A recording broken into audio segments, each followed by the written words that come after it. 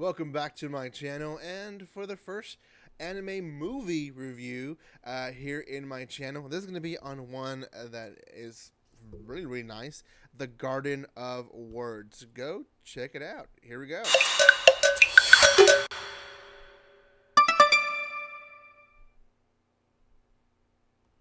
This is one that you guys can find at reasonable pricing, to be honest. You guys can find it on Sentai.com or Right Stuff. There is a link down there below you guys can use to buy this for a very cheap price. Again, this is my first official anime movie review. I've done movie reviews before for animes, but I've never actually done a series on it. So I'm going to try to do a series and post them on Thursday evenings, which was my random day kind of day where I posted stuff. But I'm going to be hoping to have more movies. I do have some of that I've already watched and will be reviewing for you guys.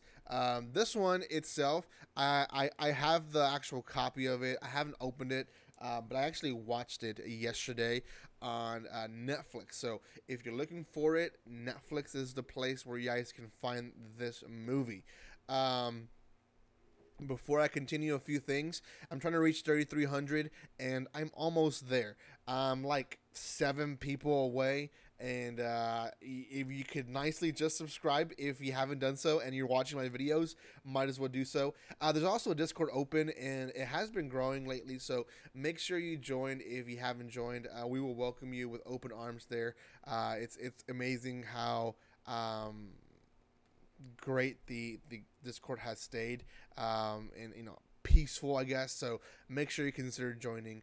Also, guys, there is other reviews that I have, not just movie reviews, but anime reviews as well as manga reviews. So go check those out as well on my channel. And then lastly, there is a spoiler alert because I will talk about this movie in detail. So I don't want you guys to have the movie ruined if you guys don't want the movie to be ruined. Okay. I will still warn you on, I guess, big twists of the movie. The movie itself is not that long. Here in the back says 46 minutes long. It's a very short movie. Most movies nowadays will be about an hour and a half. Some will be 2 or 2.5. This one itself was just 46 minutes. That's equivalent to maybe 2 episodes of an anime, which is pretty much short. When I watched it, I didn't actually pay attention to the time, and I did feel like it went pretty fast. But I didn't even think about it. I didn't even, thought, man, that was real fast. I just assumed that it was going fast because it was so good.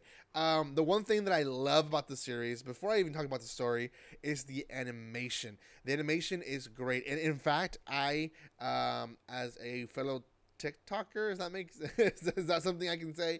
I'm not really big, but I watch a lot of TikTok.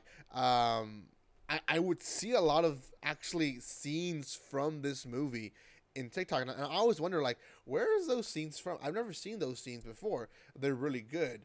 Well, it's from this movie, and if you don't know what I'm talking about, it's the scenes where, like, they'll cut tomato and stuff like that, and it's very ASMR type style. That's is what they do in this movie. For many of the scenes, they don't even talk, and they just kind of, through music and through the just sound effects of stuff, they show you the story moving on little by little. And that in just itself is unique and did a great job on it. I really did myself enjoyed that part of the movie. Now, the whole story, it follows a a college student, Takao, I believe is his name. Takao is in college. I believe he is second year or first year. He's pretty young, and it seems like every day it rains, he decides to skip class, and he has this kind of hidden dream to become a shoe designer. And he goes to this garden, and in this garden there's like a little place where he can go and sit, and inside that place he just draws away. Well, one day he noticed that there is a lady there. The lady is Yukino, and Yukino sits there, and for the most part, the first few days she just drinks, and they eventually start talking to each other and grow a relationship with each other. She is definitely hiding, or not hiding, but not sharing everything because there's something about her. And his thoughts is, I really don't want to see her this way. You know, she, even though I don't know her, she's drinking, she is uh, throwing her life away, right? So we see his perspective for the most part. He himself is a unique person, I guess you can say, because even though he is in college, he doesn't want to be there. He wants to move on, and he decides to build shoes, and these shoes are going to be for this lady. And the reason he decides making them for her is because he really wants her to um, feel motivation to get up and go. That essentially, in a nutshell, what he says. Now, very much what he says in his thoughts are, it's very poetic. It's very beautiful. I watched it dubbed, and then I went back subbed, and I watched it in subbed, and both are very beautiful. I would say the dubbed is pretty decent. So it was very, very nice to just see his thoughts about the stranger in the garden. Now it becomes, I believe it becomes summer, and then fall, and then winter, and it doesn't rain. And again, he only goes there when it rains. So she would worry, like, well, not worry, but wonder why only rain, right? Why does he come only in the rain? And so she would still show up, hoping to see him. They start growing closer to each other in a, I guess, romantic way, and you can tell as a viewer, but they themselves can't tell. She eventually, and this is a spoiler alert because I will say a big spoil, but we'll eventually see some of her story, and essentially she broke up with her boyfriend, and it seemed like a big relationship breakup, like it had been for years, and then we see that she actually used to work where Taco goes to school for college, and inside that college, essentially girls made up a rumor about her and some boys in college because the girls were jealous. She was very pretty, and they didn't want their boyfriends to be gagaing over her. So they made rumors up, and she basically got ridiculed in the school so much that she left the school. And it kind of seems like that's the reason why she broke up with her boyfriend, or her boyfriend broke up with her. So she was still attached to an old relationship. She was still attached to a job that she doesn't really want to be in.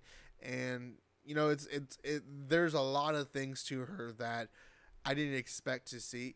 And she was hurting. She was very much hurting. But at the end of the movie, she's not. And after this huge storm, she invites Taco to her apartment so that he can dry off. And as she's cooking something to eat, she confesses to him, again, spoiler alert, that she's gonna move out. She's gonna move out. She's gonna move back to her old town, and she finally has a reason to live, I guess, to move on. And he freaks out because he then confesses that he loves her, and she just kind of says, sorry, I can't do nothing about it. So he runs out of the building, and it in like maybe half a minute, we see, without any words, we see how she realizes that she messed up. She messed up big time. So she runs to him, and it's a beautiful scene. And she finally is able to open up to him and say how much of a help he has been in her life, how much of a person he has been close to her, even though they're strangers. And that, yeah, she kind of likes him too. She kind of still has feelings for him. She finally confesses that she does have feelings. But in all, when the movie ends, they both kind of went their separate ways. Now, he does end with the poem saying that he eventually is going to cross paths with her again, but she ends up still in her small town, and he ends up going to college and finishing some stuff and essentially doing his own life. And It was a little bit confusing. Like, what the heck? Weren't you guys gonna end up together? And then they didn't. So, masterpiece. I would say masterpiece. This is maybe a very what's the word? Underrated movie. I would say because maybe it's not made by bigger companies or bigger names. I would say maybe some people overlooked it. And it could be that I overlooked it and people didn't overlook it and I'm just being stupid. But I think it was kind of overlooked because each time I see someone talk about movies, they don't really mention this one. But this one is beautiful. It is one that I recommend, and you can watch it online. You can watch it through Netflix. So go check it out. Out of 10, I'm going to put this one probably at a 8 out of 10. I think it's a beautiful movie. I wish the ending would have been a little bit different, and I wish it would have been a little bit longer. But I can see maybe the budget being stretched, especially with the amount of animation they were putting in some scenes. They didn't cheap out anywhere, guys. I mean, even the water looked so good. The rain looked so real. It was beautiful. It's one of these movies that one of the things that you take away from it is just the animation. Like, you would think, why don't they do this in anime? But, you know, it's just expensive and it takes a long time to do it. So that's probably why. Anyways, 8. Yeah, that's my rating. Thank you guys so much for watching this. Make sure you check out my channel if you haven't. Subscribe, comment, like, and share. I will be reviewing another movie next week. And it's also a cute movie, but also pretty sad. So make sure you subscribe so you won't miss it on the next Thursday.